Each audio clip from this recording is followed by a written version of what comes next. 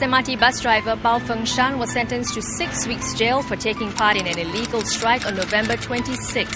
The 38-year-old Chinese national is the first of 5 SMRT bus drivers to be sentenced.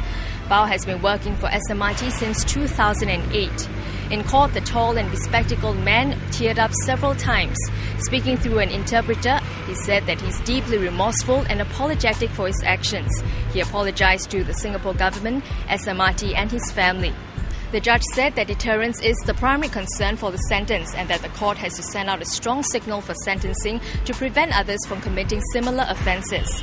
He said that Bao knew the seriousness of the act and made threatening comments unless his demands were met, and that it was a calculated move to cause disruption and inconvenience, and it had the potential to affect the daily lives of commuters who rely on public transport. It was an act motivated by a sense of grievance, but it does not justify Bao to take the law into his own hands. The other 4 drivers charged will be back in court on Thursday. 29 of the 171 bus drivers who participated in the illegal strike were sent back to China on Sunday. The rest were let off with police warning letters.